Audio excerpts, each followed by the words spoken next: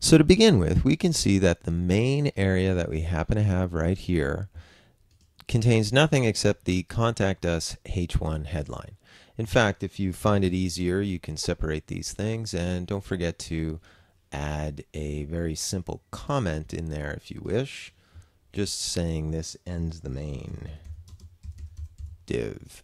So now that we have that sort of taken care of in here, we can see that it is in fact empty, void, nothing in there. So what I want to do is to enter some form information and form elements, and then we'll go about styling those elements. So in order to do that, you'll find that at the very top where you have your common inserts, you'll notice that there are layout and there's also form elements that you can insert as well. So to begin with, the first thing we're going to add anytime you work with a form is the form tag itself, open and close form tag. So if we were to click right there, what you should see is a red little form element that is inside here. And if we were to look at this in our code view, quite simply, you can see that it's just got this open form, close form information. If we open that up, which will be absolutely fine to do, and the reason we do that is because we are going to be entering information inside of this form.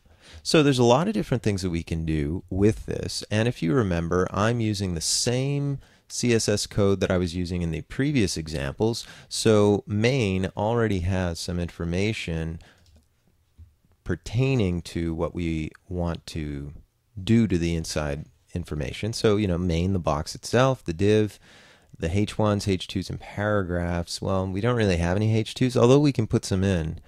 And as you can see in here, our paragraphs are going to be styled a certain way as well. And what we should remember about all of these things, the content has padding on the left and the right hand side. You'll notice that I could have also included the form itself to have padding on the inside and outside as well. So H1, H2, paragraph, and I could have also said form, just to indent some of the elements inside there. We could do that. We could also just specifically put some of these elements inside of paragraphs, and if we had them inside of paragraphs, we could then be able to adhere to what the paragraphs are doing inside of these elements as well. So let's take a look. I'm going to position my cursor inside here. In fact, even if I wanted to press return, you'll see that now I've got two paragraphs, and you can see that the paragraphs, see here in my code and here in my design view, are already implemented with the sort of padding that we had taken a look at over here. So that's okay. We can embed inside of these paragraphs now some form elements. Like, for example, here we've got something called a text field. And if we click on the text field, by the way, if you didn't see this window, it's probably because your code or your cursor was inside this code. But here, I'll just select this and remove it. And just to make sure, I'm putting my cursor here in the design view. And you'll notice what I'm going to enter first is the text field. So first of all, we can give it an ID like fname, which would be representing first name. And then we can actually give it a label as well. So I'll say first name.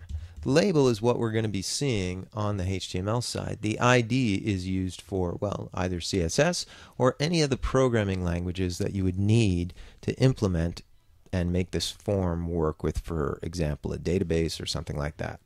So we're going to wrap with the label tag. So the label is going to be around this name, but also the object as well. Why?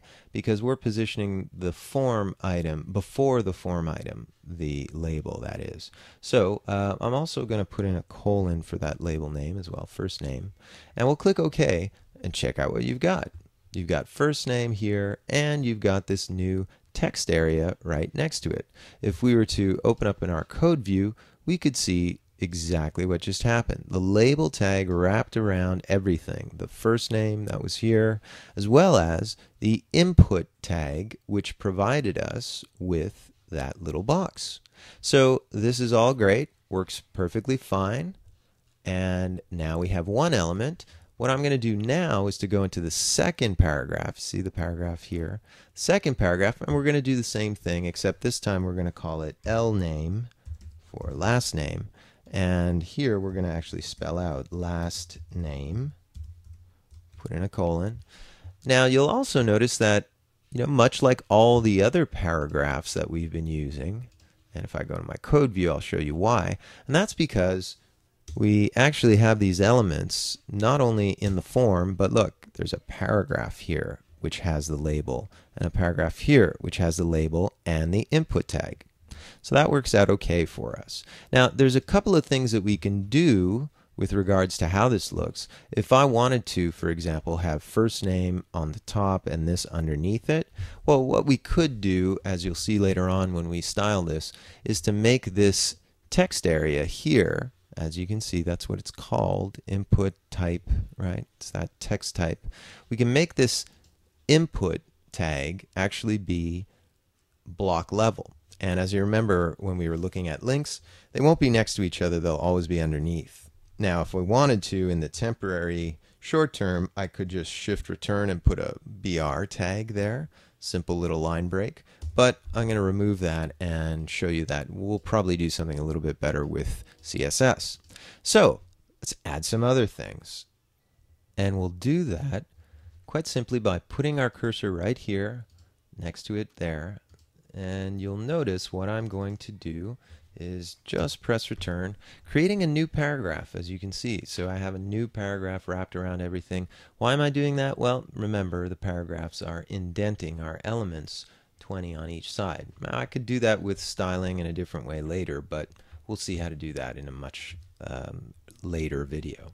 So as you can see, at this point, what I want to introduce is the actual text area. Now, text areas can be kind of interesting because, as you'll see here, I can give it an idea. I'll call it like comments. And why not put a label? We'll put a label and we'll say, let's see, enter your comments here. Should be fine.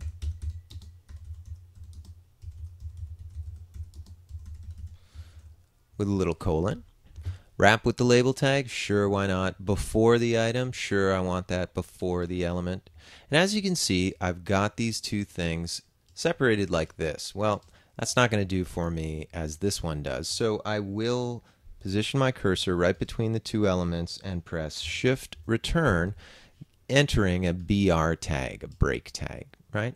So what you see now is something called a text area, this text area. And as you can see, it's got character width and number lines. Number lines is providing it with a height value, and the width in characters is determining how large it is. But as you'll see later on, what we can also do with this is to actually provide some CSS that will sort of style it. We can give it a width, we can give it an actual height, as well as background color, stuff like that. Notice in here, when you do select the object, as you can see, I've selected that object.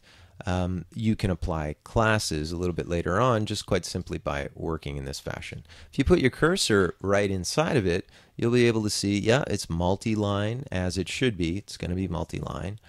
We could also, as you can see, it's got its ID name in here. You can even enter an initial value. Enter your comments here could have been written directly inside of the object itself, but I don't want to do that in this case.